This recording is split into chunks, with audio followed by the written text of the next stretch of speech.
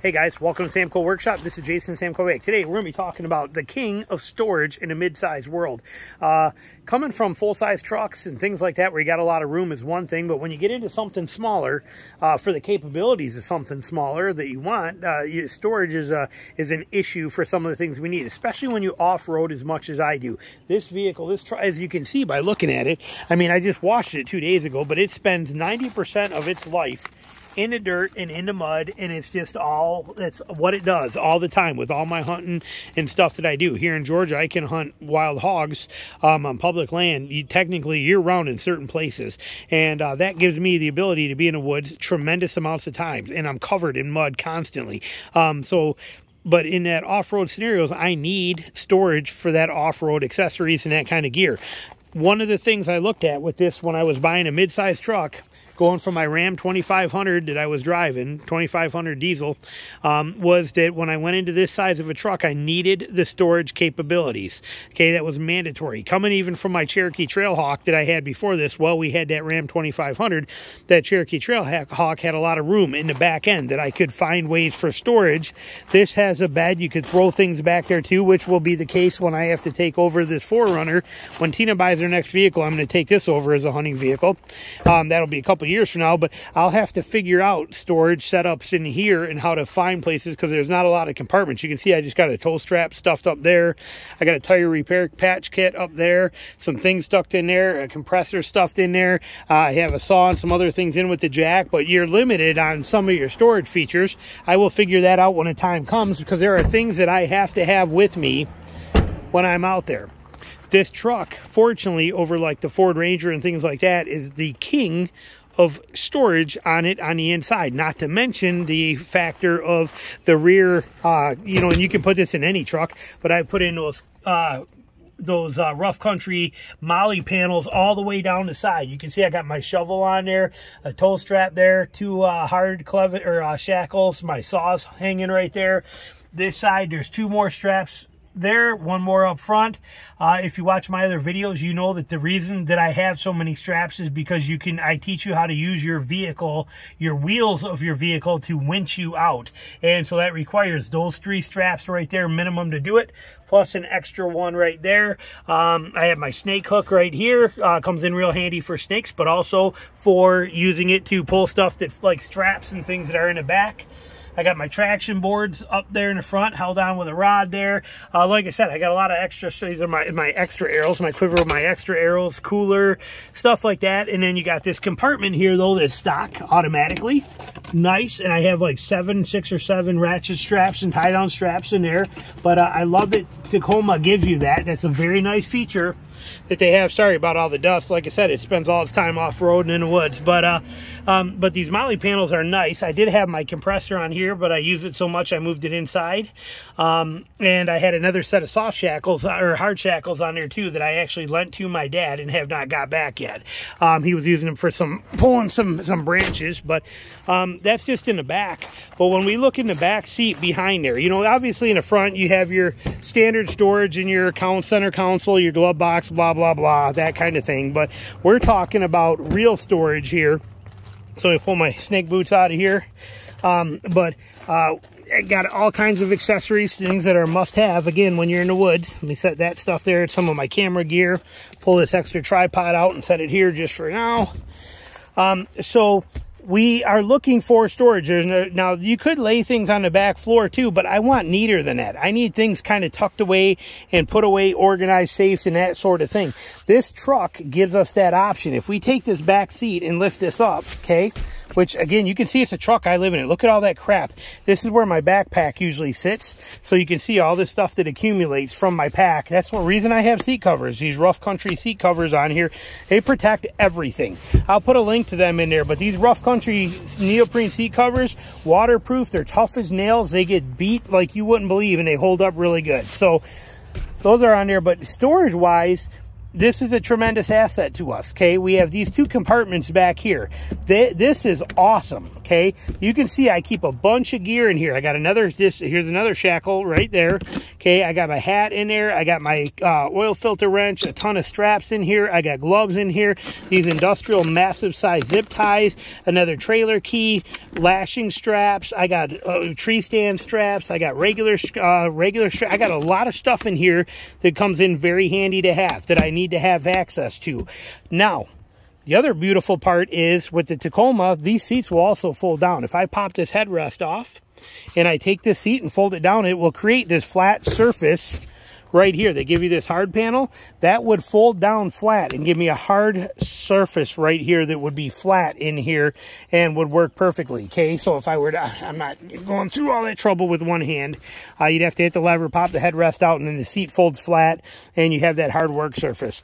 But look at the space I have behind the seat here too. This is my whole toolkit. Look at the size of that tool bag.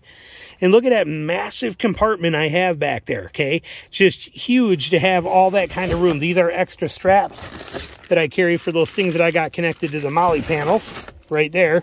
But that massive compartment back here is this whole big space and a tremendous amount of room to fit things in, which I'll show you again here when we get on the other side. But that storage option in here is just excellent. This I just leave in here. Like I said, these are, you know, this is a working truck here. But like I said, this is no showboating. I don't treat it nice. I beat this truck like you wouldn't believe. It's a tool for me. It is a hardcore, heavy use hunting tool is what it is. So if we come around on the other side, and I mean, just like I said, truck gets used. There's no doubt about it. We come over here. Move my water jugs. Here we got a hat down here that I usually keep stuck here. Again, that's because my bow tip goes there and my longbow fits in here. That's why I have this towel here. Towels come in handy for a lot of different uses when I'm hunting in the rain, but also comes in handy to keep my my bow tip from sliding under there. So that's what these couple of things are here for, and it's always nice to have a hat in your car if you need it for cold mornings. So there's a spare hat there. You pull these waters and throw them over on that side. Can never have enough water when you're in the woods hunting. That's what all this stuff is. Now, here we got the same kind of deal. The seat's going to flip right up, okay? When it does, and we're here, we have another one of these compartment boxes, okay? Now, when we open this one, we do have our jack in here, our car jack, actual jack that we need, and the irons for it and stuff. But I have all this extra storage in here for this things here. This is a full tire repair kit. I don't have a vehicle that doesn't have these, and I have not had to put a spare tire on a vehicle in over 6 years because I carry these. Okay, these tire repair kits. If I get a flat and I start to see my gauge saying there's a flat coming in, I can pull over immediately. I can find that flat and patch it in next to no time. I can patch it in about 3 minutes, use my compressor, which I'll show you, and pump it back up and be good to go. I don't need to change to my spare tire. Most of your flats that you will ever get will be something stuck in the tread, a screw, a nail, a rock that made its way in there, something like that. Very seldom do you ever get one in a sidewall. It's going to be in the actual tread. When that happens, my gauge goes off. I get a warning light telling me I'm dropping PSI in that tire. I can pull over on the side of the road, check that tire, take my water bottle and pour water on it if I can't see the obstacle and see where that leak is, or find the obstacle. I can grab my toolkit behind that seat and pop out whatever nail or whatever's in there, and then I can take this plug kit right here and plug it real fast, and once it's plugged, re-blow it back up in just a matter of minutes. So both trucks both vehicles have a tire repair kit in them. I showed it to you in the Forerunner just a minute ago when we were over there, and it also has a compressor in it. But mandatory stuff, I keep a bunch of garbage bags in here. These are heavy-duty compactor bags. I got a ton of room still in this. Paracord for all sorts of uses, parts that I need for some of my photography stuff that I need, and a folding four-way. This is because of the fact that my trailers, I have a couple different trailers, and you don't know which size lug nuts are for what, or if I'm helping somebody else, these are a folding four-way. I'll put links to this stuff down below for you, but you can see that this will, one-handed here, let me see, drop on and hold that side. This one comes over in these little, like that, and that will pop that on. Now it's an actual functional four-way. But see, a 4-way is hard to fit somewhere for storage. This one folds down very conveniently, again, one-handed, but it folds down flat like that, and now it can fit wherever you want to put it at. So just a nice feature. But we have all of this storage in here, all of this room inside of here. That's a beautiful thing. I got lots left that I haven't used. This one, we could pull the headrest out and drop the seat down as well too, if we wanted to, and have it lay flat. Here's that panel I was telling you about again. But look back here. Okay, we have back in the back end here my Viair compressor. This is a full-on compressor. Told you we had one. We could use it anytime we need to. We have a jump starter, which I've shown you these before. This is Tac Life, but I don't go anywhere. Again, I'm out in the woods by myself all the time. Having something like this thing can jump start my dead battery in a heartbeat. And it can do it even, this would jump start my diesel that I had. And I just make a point every 3 months or so to recharge this and make sure that it's charged. And it comes in very handy. Plus, I can use it in camp to charge batteries and cell phones and camera batteries and things like that. But that sits in here.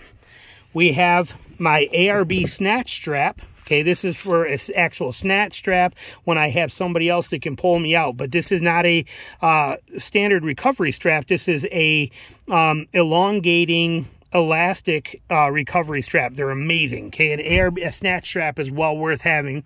I have 2 soft shackles inside of here. Those are incredible too. Actually, all I buy now are the soft shackles. They're well worth their weight in gold.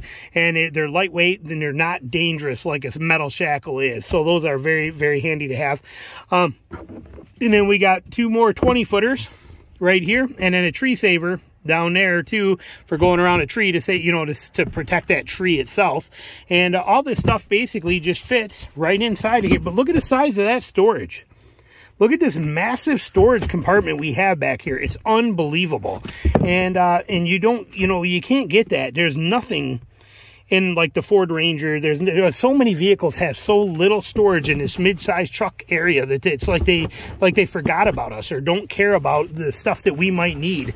And it's a shame because we got to have gear, and all of that stuff fits back there and room to spare. It goes all the way up to here and sets right in there too. So I mean, there's so much opportunity and storage in this truck. It's unbelievable. Not to mention, you do have storage under your front seat. Here you can see I got multiple tripods. I got another thing of toilet paper stuffed up under there and some other things under that front seat. You got plenty of room under this seat here as well too if you want to put a little bit under there. Not a tremendous amount, but that you can see the amount of stuff that I'm carrying in here. There's nothing I can't get myself out of. There's no situation that can be too much for me to deal with or that I can't handle on my own or with using help from somebody else to get me out of problems and situations. So it's all right there in this truck with perfect storage, perfect options, and there's not another mid-sized vehicle that has that kind of capability. It's one of the reasons that I picked this truck. There's pros and cons to every vehicle out there. There's things I love about this truck. There's things that piss me off tremendously about this truck.